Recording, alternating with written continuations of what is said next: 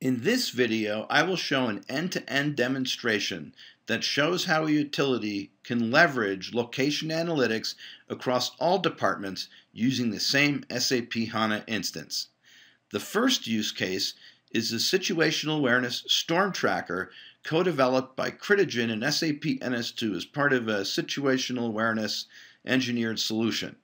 The second use case is a GIS professional using ArcMap to only access the data they need from that instance of SAP HANA using query layers. The third use case is an analyst who uses SAP Lumira to pull a subset of assets out of that same HANA instance and put them on an ArcGIS Online map. The first use case is from a disaster preparedness team within the utility using this Storm Tracker app to track the path of a storm they believe will impact part of the service area. So I click on Sandy, since that's the storm we believe may impact the area, and the storm tracks are preloaded, but in production they would be streamed in real time. I pick a time and date when I believe the storm will impact Florida, and in fact it is. And when I click on Florida, a spatial query is being run in HANA across 50 million rows, returning in 0.3 of a second the 5 affected counties. If I click on the Summary tab and I go look at company information, and these are all calculated on the fly in HANA, in particular assets, I'll see that there are 451,000 assets, of which 3,130 assets may be affected.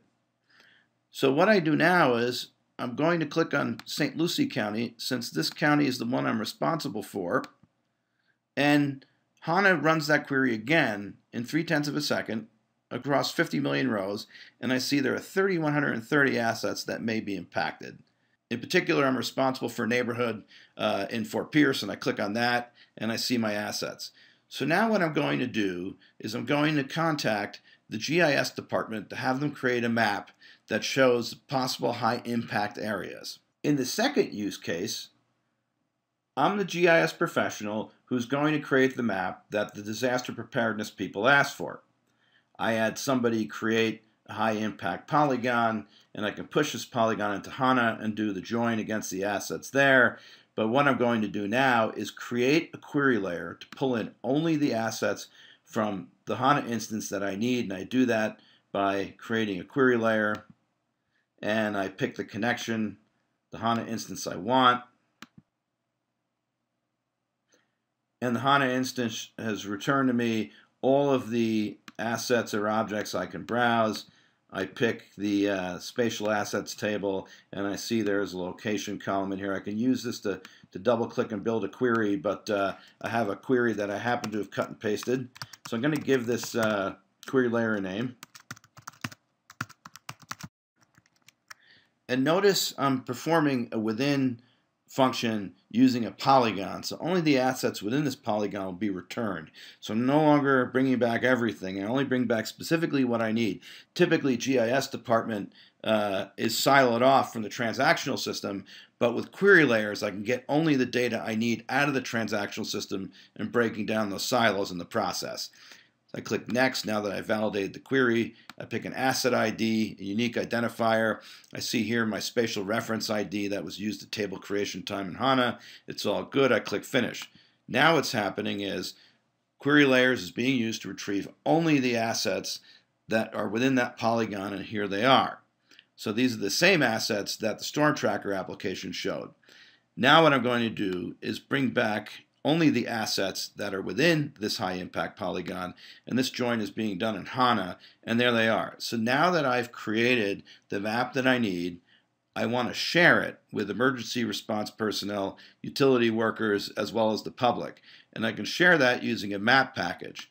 And there it is. Now I can push the map package to ArcGIS Online, but all I'm going to do now is bring up the browser logged into the Critigen ArcGIS Online portal and click on my content. And I've previously pushed the map up there. I click on the map, and there it is. So now this can be downloaded by anybody, including the analyst who wants to use SAP Lumira to do self-service location analytics. As an analyst, I want to perform some self-service location analytics using the assets in the utilities corporate HANA instance. To do that, I create a new document. and I download from the HANA instance, and I connect to it. And what will happen is I'll see a list of views, either calculated or analytical, and I click Create from this view. And what will happen is Lumira will pull that data down and then give me some choices of how I want to visualize it. So now I have an asset ID. Now in this version of Lumira, I have to convert this asset ID to text so I can create a geographic hierarchy. So I create a duplicate, and then I create the geographic hierarchy off of the text version of the column. And I have my latitude here, my Y. I have my longitude as my X. I go to the subregion level in terms of geographic level, and I click Next. Looks good. I click Finish. And I will end up with a geospatial hierarchy. Now that I have a geospatial hierarchy, I can now create my map. I do that by clicking on the geographic charts. I pick a geomap.